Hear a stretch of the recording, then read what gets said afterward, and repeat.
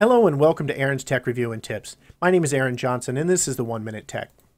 Today we're going to be talking about the U.2 connector versus the M.2 connector. Which one is the better choice for you when buying a new motherboard? Which one should you choose when you get that new motherboard?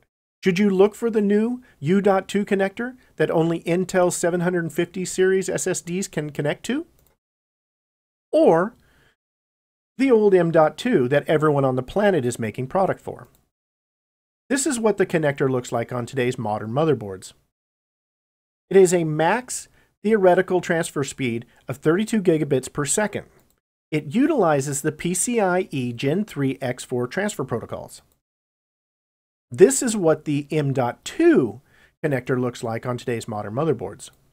It also uses the PCI-e Gen 3 X4 transfer protocols and is the same speed as the U.2 at a theoretical max of 32 gigabits per second. So if they're the same speed and they use the same protocol, which one of them has the advantage? I think this one picture has to say it all.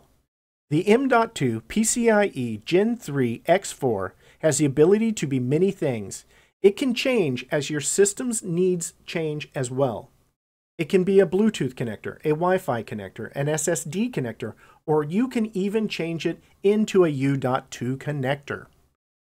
Add in the fact that costs, the M.2 price and manufacturer selection keeps your prices down on the cards that they produce, saving you cash. So, who is the winner?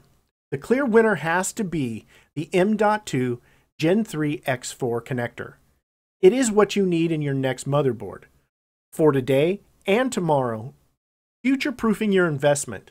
I have to give this a thumbs up. If you found this video helpful, please subscribe. And until next time, this is Aaron's Tech Tip and Review. This is 1 Minute Tech.